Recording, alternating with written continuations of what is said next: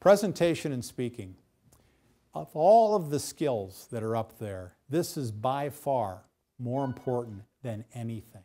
It's more important than your technical skills. It's more important than your analytical skills. It's more important than your HR skills. It's the most important skill you can acquire to be successful in this kind of life.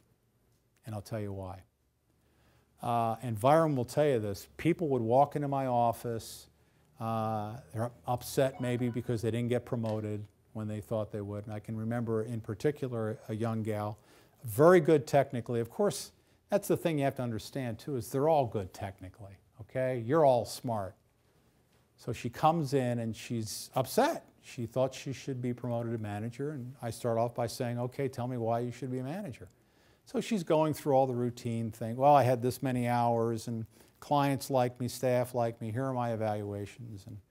And she says, and you know, I'm this and I'm that, and I start to yawn, and I do it on purpose, because I know it's going to upset her.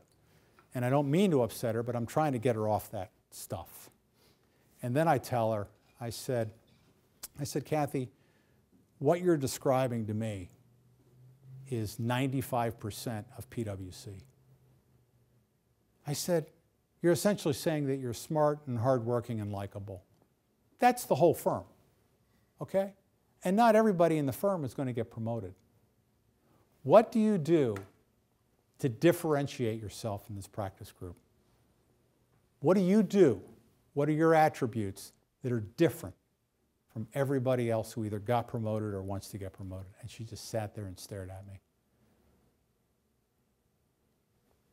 Now that I got her on the right track, we started talking about what she could do differently. And now she's a director at the firm. She's probably going to be partner next year. And the first thing she jumped on was my suggestion to join Toastmasters, to work on that presentation and speaking skills. You know, there was a survey taken one time, many, many years ago. People actually fear public speaking more than they fear death. They do. Now, maybe you've had a speech class and maybe you feel okay on your feet.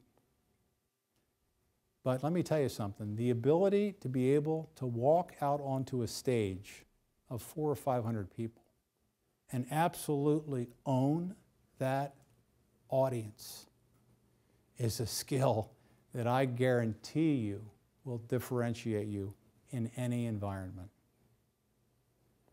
And how do you get that skill? Like she asked me, how do I acquire that skill? She knew I was a good speaker. She said, well, a guy like you, you're a born speaker. I said, let me tell you something. I said, in 1982, I was given my first internal assignment in the firm. They put me in charge of running the United Way campaign. And so I had to stand up and I had to speak before the office and do those types of presentations. And there was a guy, a tax partner, his name was Charlie Meyer, who probably is responsible more for my success than anybody. He was nice about it, but after I gave my presentation, he took me aside into his office, closed the door, did a little small chat for a while, and then he brought up my presentation. And in a nice way, he basically said, I sucked. I mean, my voice was quivering, all these verbal pauses. It was horrible, but he did it in a nice way, a lot nicer way than I would have done it. And he talked me into joining a group called Toastmasters. If you haven't heard of it, look it up.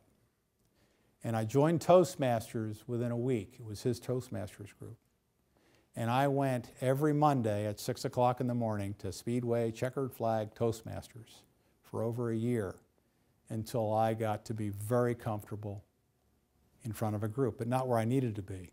And then I went into phase 2, which he suggested, where I started going to speak to women's groups, finance groups, church groups, any place I could get in, any place where I could stand in front of somebody and present.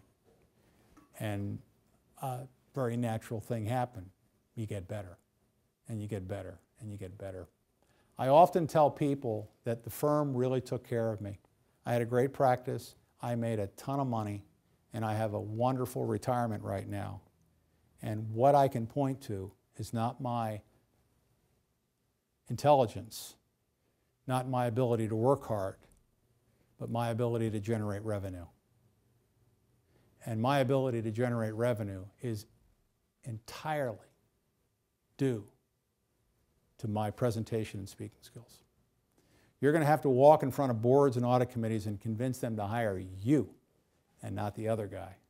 And I guarantee you, aside from relationships, which really help, you're not going to be able to do that just because you have the better plan. Okay?